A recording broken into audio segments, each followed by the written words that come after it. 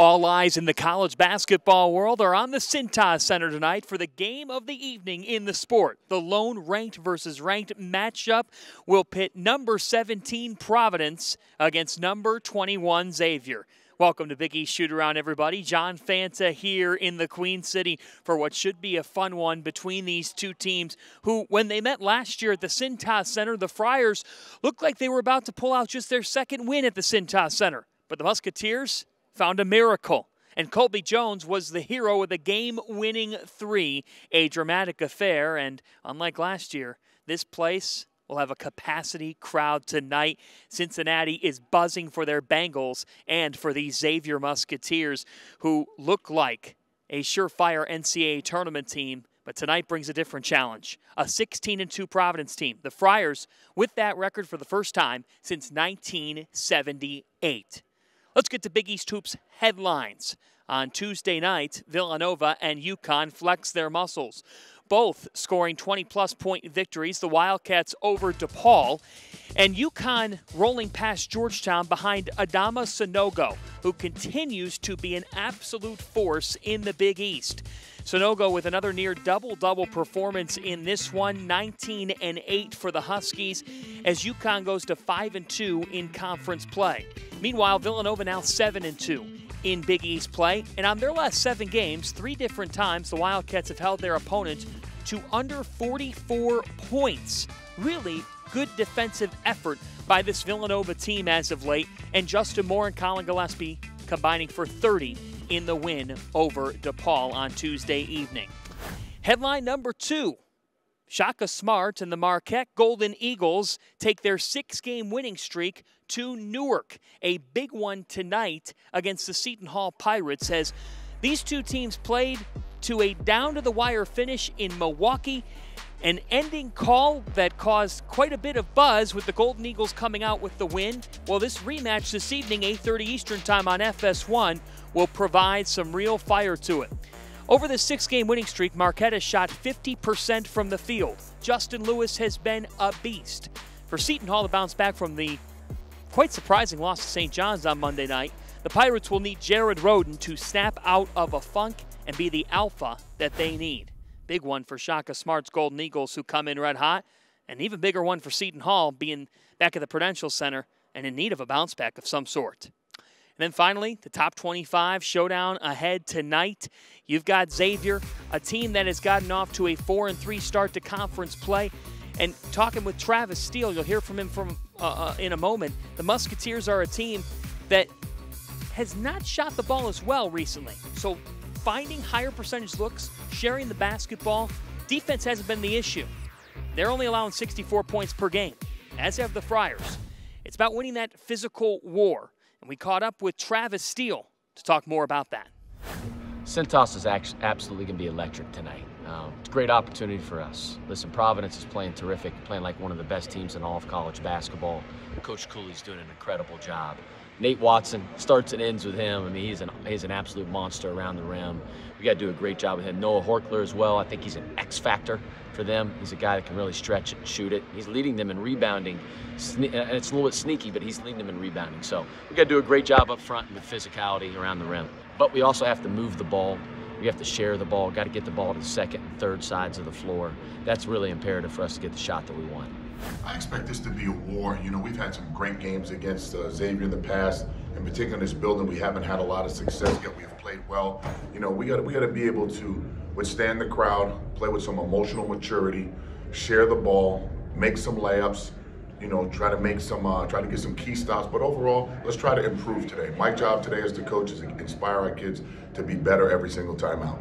I would say it's a sign of a mature team that all is aligned to try to do whatever it takes to win. Sometimes it's not going to be your night. It's going to be a night for someone else. So I'm really proud of the way our players have responded in, you know, adverse moments, and we're going to need everybody to get on board today, because we're going to need a valiant effort in order for us to get a win in this tough environment.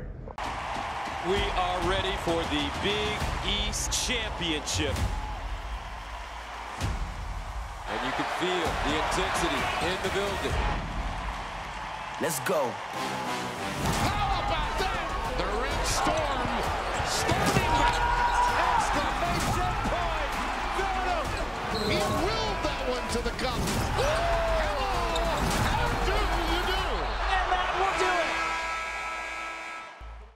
It should be a really interesting affair between Providence and Xavier. Think about this for a moment. All time, the Musketeers are 9-1 at the Cintas Center against the Friars. But this kind of sums up the double round robin format of the Big East schedule. The Friars are 7-2 against Xavier when they're at home. So this conference is all about holding serve on your hardwood. For Xavier, a chance to get to 5-3 in league play, a chance to make a statement against a Providence team that is 16-2 and 6-1 in the Big East for the first time ever. And I look tonight at the 5 position as a big key to this game. Nate Watson, the constant for Providence, but how about Jack Nunge for Xavier? And the way that he has given this team that physical edge and a toughness to them, also a big-time shot maker. So I'm really looking forward to watching those two veterans go up against each other this evening in Cincinnati. Now, with more on the matchup between the Musketeers and the Friars and his observations around the Big East. He is a national analyst and one of the very best from CBS Sports and part of CBS and Turner's March Madness coverage. It's the one and only Ohio's own Clark Kellogg. What do you see in the matchup between Xavier and Providence? Well, I can't wait for it. Glad we have it on CBS Sports Network. I mean, it's always great to have quality games from the Big East on our network. So, yeah, I look at this game, the Cintas Center, one of the great venues, I think, in all of college basketball. Size, engagement of the crowd, and they've got a really good team, veteran team, as you indicated. Anytime you go on the road, it's a challenge. And they'll be a little salty coming off that loss at Providence. That loss at Marquette. So I'm looking forward to it. It's a typical Big East kind of matchup. You know, Providence has done it. Obviously, Nate Watson in the middle is a key guy and has really been an anchor for them the last couple of seasons. But they've done it with contributions from just about everybody that Ed plays.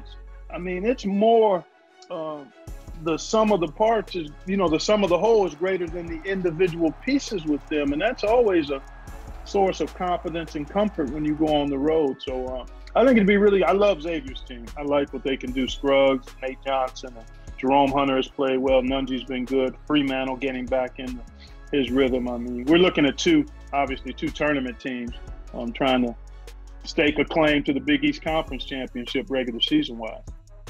I'll give you an observation that I keep hearing here over the last couple of weeks, and you said yourself that you had a feeling that Shaka Smart would get things going here quickly at Marquette. And one of the takes, Clark, has been there's just something about Shaka Smart that makes it the perfect marriage at Marquette. Mm-hmm. Why is that? Yeah, you take a look at fit. I always talk about it with young players heading to a particular college as they're being recruited. Fit is important in terms of what makes you most comfortable. And I do believe that this is a really good fit for Shaka. He's from Wisconsin. He's a guy who's had tremendous success as a young coach at VCU and then grew and learned in some tough times at Texas. I mean, he had good teams and just had some terrible luck in the tournament. And, in that one-and-done crucible of March Madness, it can make the ordinary look great and the really good look ordinary. And I think I'm paraphrasing a quote that Shaka actually shared with me in talking about how people perceive your level of success. And he's been really good about staying focused on what he needs to do. It is the 40th year of the Big East tournament inside Madison Square Garden this March. Yeah. And it'll be very cool to see fans back in the stands at the Mecca No doubt. during conference tournament week and all over venues across the country. I'm curious, when you think Big East tournament at Madison Square Garden, what's the thing at the top of your mind? Doesn't get any better than that. I've had the privilege of calling the Big East tournament a couple of times on Westwood One Radio. There are portions of it, and even back to my days at ESPN. And that is a special event with a great history of tremendous players and teams and exciting games. My first impression is it doesn't get better than the Big East tournament at Madison Square Garden, because that arena for hoops is just, it's as special as it gets at every level. I mean, the pros love going there more than probably any other venue in the NBA. and college kids that have a chance to go there, particularly if you're connected to the Big East and that tournament, you know how special it is because of the venue, the history of the venue, and the way the fans embrace and know basketball. So doesn't get any better than the Big East in Madison Square Garden for me. We welcome you to Manhattan and the Big East tournament. Here at the Garden, decibel levels will be high. This is gonna be a good one, folks. Two Big East powers.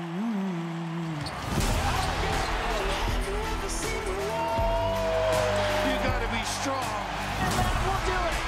The Musketeers. How about that? And the jam. Thanks again to Clark Kellogg for taking the time on Shootaround, and you can catch Xavier and Providence on one of his networks, CBS Sports Network, 6:30 Eastern Time, right here. We'll get to the other action as well to come with Paul Frischner, Xavier's own. He will have some keys to this one. But let's turn to a feature on a Musketeer who is the heart and soul of this program. Back for a 5th season, Paul Scruggs feels like he has unfinished business, and he would love to lead this Xavier program back to the big dance floor.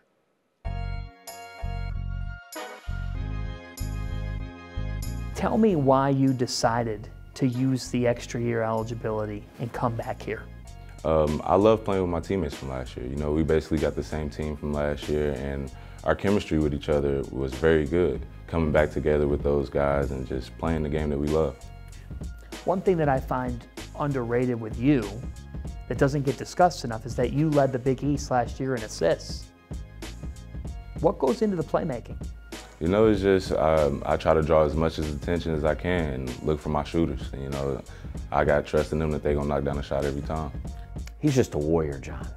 I mean, he obviously has a tremendous work ethic. He sets the tone for our team every single day in practice. So we track here at Xavier, the Xavier way, which is who wins basically the practice player of the week, right? You get to wear a gold jersey the next week. And Paul's got is the all-time winningest gold jersey guy in our program's history, right? So he's won more than anybody else. So that just tells you that Paul's an everyday guy. He brings it every single day. He's gonna compete, and that's who we are here as a program. Who's your biggest inspiration in life? Definitely my family.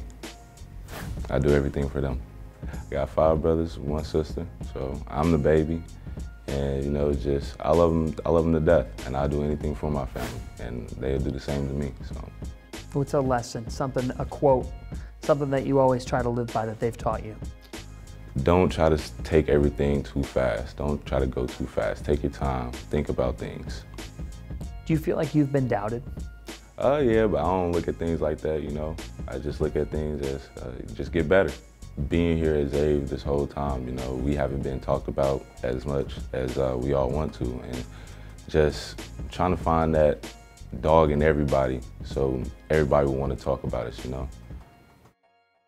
Let's get Frisch's perspective on this matchup. We have Big East correspondent Paul Frischner with us to talk about this top 25 showdown between Xavier and Providence. Frisch, what's at the top of your mind when you look at this game? Well, when I look at Xavier and Providence here tonight at the Cintas Center, the biggest thing in my mind, John, is the front court. Xavier's had a little bit of a struggle this year defensively down in the front court, especially when you look at Zach Freemantle. And his defense in the last few games, since he's come back from that injury, he's been back now about a month and a half since he was out for a few months looking at the offseason and the preseason. It was a struggle for him to kind of get back into his mojo, get his feet underneath of him. But now his offense may be starting to round into form a little bit. But defensively, when you look at Providence, you have Nate Watson, Noah Horkler. You got some big bodies down low by the basket, under the rim, that can rebound, they can score, they can post you up. Xavier can't get themselves into too big of a hole tonight. Providence, you know that's what they're going to be doing. You know that's what Ed Cooley's going to be telling his team tonight. We're going to attack Xavier around the basket. Does Xavier have a response for that? To me, I feel like Xavier has the edge in the backcourt tonight. I feel like Xavier can take advantage with their guards and their speed. But in the front court, I think it's Providence that's going to be their focus here this evening. It's a vintage Ed Cooley team with the way that they play in the paint, and it'll be interesting to see if Xavier can improve, especially as the horn goes off. in the late goings of this game, because at Marquette on Sunday, the Musketeers really didn't have their offensive DNA. What's the key to that? Yeah, one thing that Xavier has, you could say maybe it's either been a good thing or it's been maybe not so good of a thing this year, is that Xavier's had 8 different players lead this team in scoring. Now, you could say it's a good thing because you have a ton of options, right? You could say, okay, any given night, one player could go off, but when you really need a bucket, when you really need somebody that's going to go out there and win you a basketball game, do you have that one guy that's going to step up? Do you have that one guy that's going to be tough as nails to go out there and hit a big shot? And you look at DeJuan Odom back in December here against Marquette. He leads the team with 19 points. Sometimes he's been a little quiet offensively, but you look at Colby Jones, a guy who a lot of people feel like maybe has the best NBA potential on this Xavier team. He's starting to round into form with his aggressiveness. The more aggressive Colby Jones is, you feel like that's kind of how this team is starting to go. If Colby can be aggressive, if he can attack the basket, that opens up so much more offensively for Xavier. Adam Kunkel, can he still hit shots? He's been on fire lately from 3. So all of those things combined are some of those things that you're looking for tonight out of Xavier to try and pull this off here at home. Looking at the Big East Hoops slate tonight, Xavier and Providence, 6:30 Eastern Time, CBS Sports Network. There is an FS1 doubleheader on the men's side with Creighton traveling to Butler. Bulldogs, they looked much better at Providence on Sunday, just couldn't finish. So they putting together back at Hinkle Fieldhouse this evening. And then also, how about Marquette, number 22 in America, visiting Seton Hall. That's on the men's side, and a busy night on the women's side as well. Seton Hall at Marquette, and a marquee matchup, Anissa Morrow and DePaul. They will welcome in Connecticut this evening. And in Big East women's basketball, that is a big game between Doug Bruno and Gino Auriemma. Oh, no doubt about it. Those are 2 marquee staples of this conference. Doug Bruno, a legend in the Big East, of course, and Gino Auriemma, no words need to be said for Gino. But, yeah, certainly a loaded night of Big East hoops. How about that? It'll be a great Wednesday. Get out the Skyline Chili. Oh. Where do you think we're going here? Of course, Skyline. We'll see you there. Yeah, we will see you there. We've got a date set up right after Providence and Xavier tangle in a top 25 showdown. For Paul Frischner, I'm John Fanta. That does it for us from now here at the Cintas Center. Enjoy the evening of Big East basketball.